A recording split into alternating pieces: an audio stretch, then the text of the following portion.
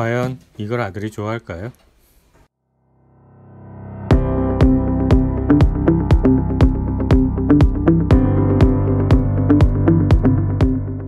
안녕하세요. 예쁜 쓰레기 만들기입니다. 오늘 만들 것은 한국식 레고 테이블입니다.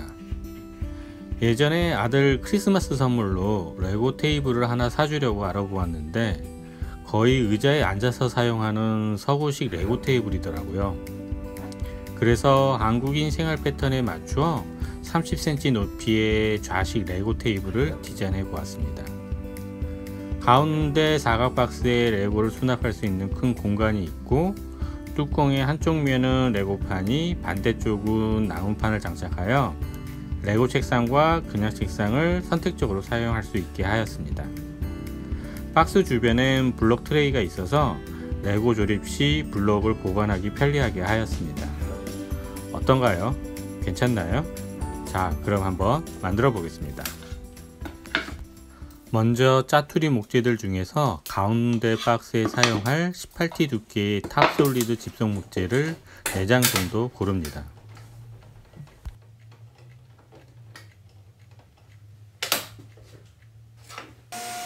먼저 가운데 박스를 만들 것입니다. 40 곱하기 40cm 레고판을 뚜껑으로 사용해서 박스를 만들 것이기에 40cm보다 조금 넉넉하게 자르고 좌식 테이블로 만들 것이기에 높이는 30cm 정도로 해서 4개를 자릅니다. 박스는 액자 방식으로 조립하기 위해 모서리를 45도로 잘라줍니다. 그리고 레고판을 놓을 수 있게 상단 모서리에 니은자 홈을 파내어 줍니다.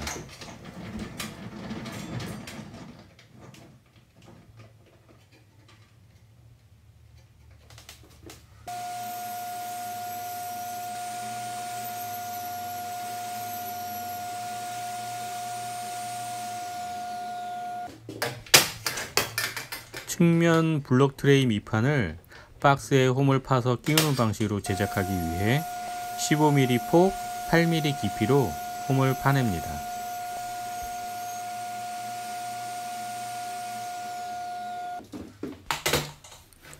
블록 트레이 박스는 60cm 곱하기 60cm로 만들기 위해 15T 탑핑거 조인트 집성 목재 원판을 대략 60cm보다 여유있게 자른 후 테이블 소우로 정확하게 잘라줍니다.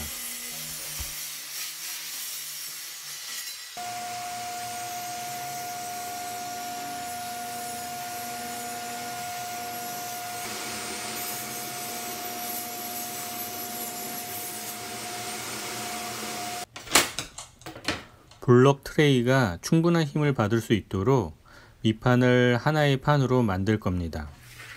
그래서 가운데 박스 크기에 맞추어 구멍을 뚫어줍니다.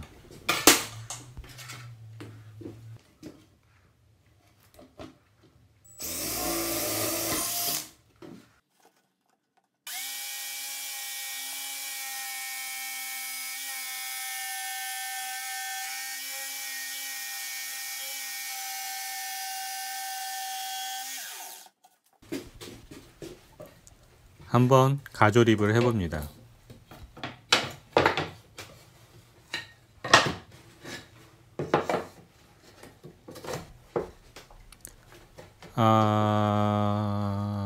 조립이 안 되네요.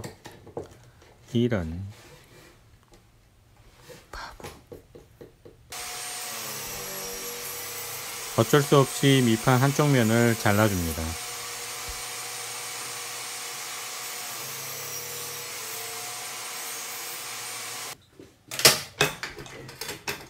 블록 트레이 박스 옆면 목재를 잘라주고 밑판과 조립하기 위해 하단 모서리를 기역자 홈으로 파냅니다.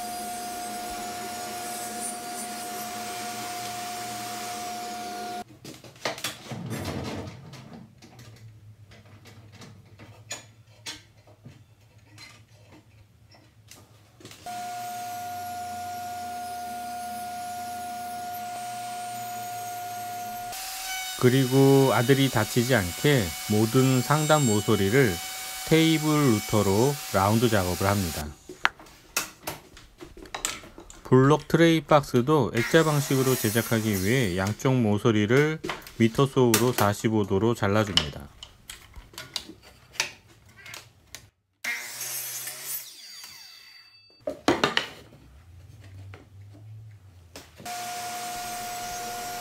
마지막 재단 작업으로 가운데 박스 밑판을 정사각형으로 잘라줍니다.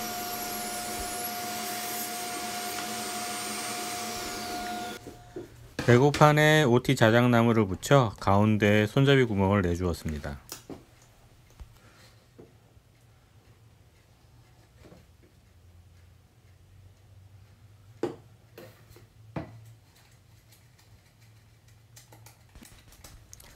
다음으로 재단한 가운데 박스 목재들을 조립하기 쉽게 펼쳐놓고 접착제를 바른 후 한 면씩 조립해 나갑니다.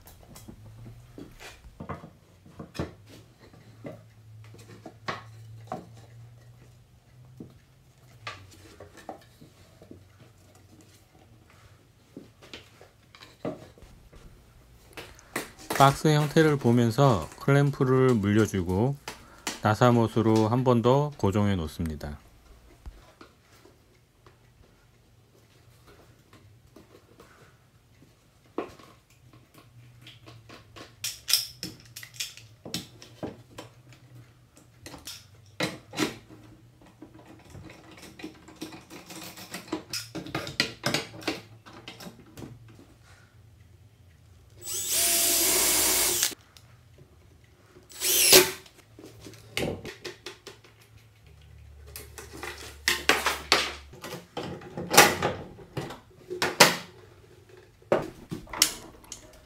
나사못 구멍을 가릴 목심을 넉넉히 만들어 놓습니다.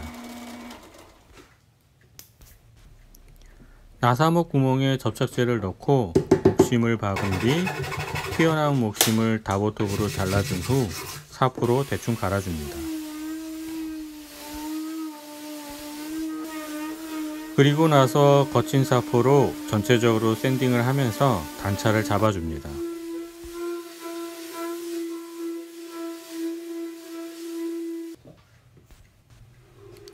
가운데 박스 바깥 홈에 접착제를 바른 후 블록 트레이 밑판을 조립합니다.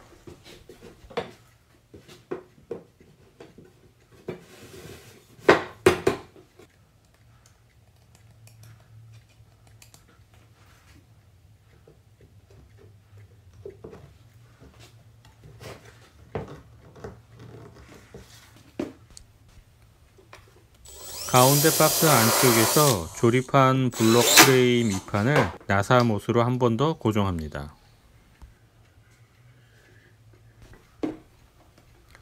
블록 트레이 박스 옆면을 조립합니다.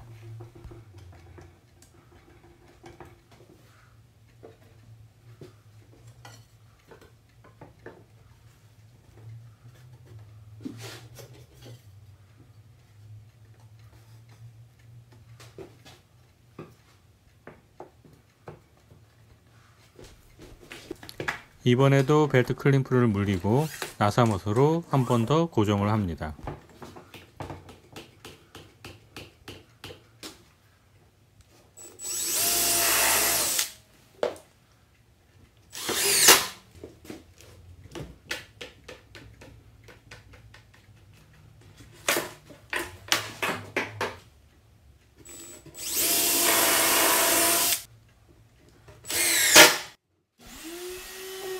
블록 트레이 박스 위주로 전체적으로 샌딩 작업을 진행합니다.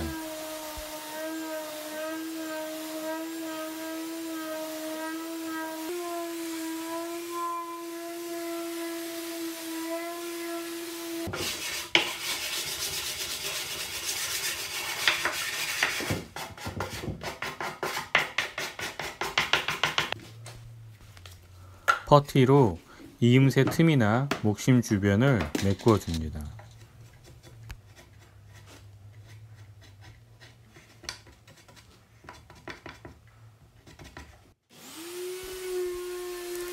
조립의 마지막 단계로 고운 사포로 퍼티를 제거하면서 전체적으로 샌딩 작업을 진행합니다.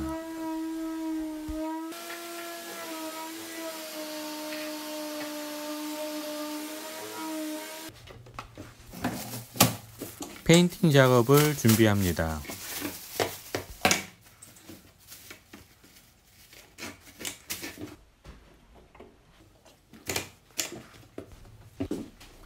오늘은 아들이 좋아하는 파란색 계열로 칠해 줄 겁니다.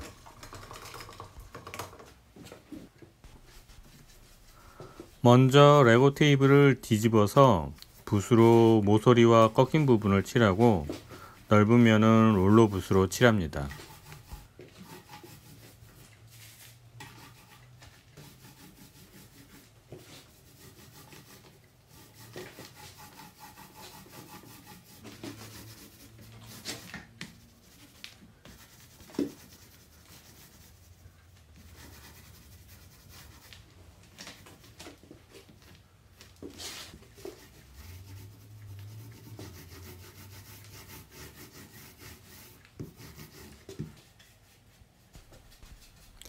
밑면이 건조가 다 되었으면 다시 뒤집어 윗부분을 도색합니다.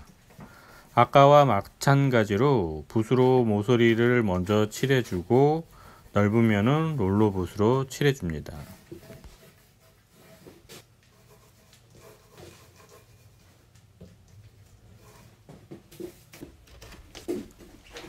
완전히 건조가 다 되었으면 블럭에 의해서 페인트가 벗겨지지 않도록 수성 반시로 마감을 합니다. 이번에도 마찬가지로 모서리는 붓으로, 넓은 면은 롤러 붓으로 칠해줍니다.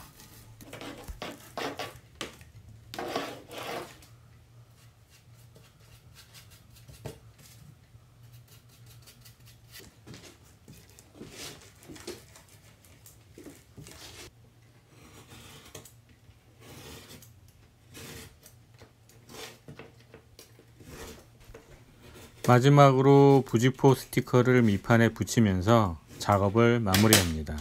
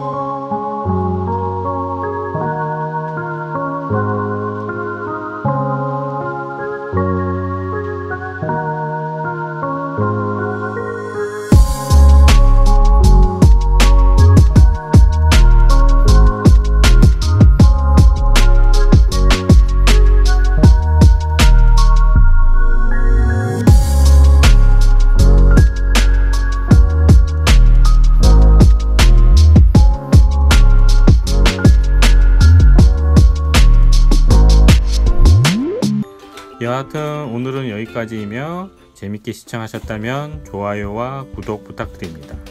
감사합니다.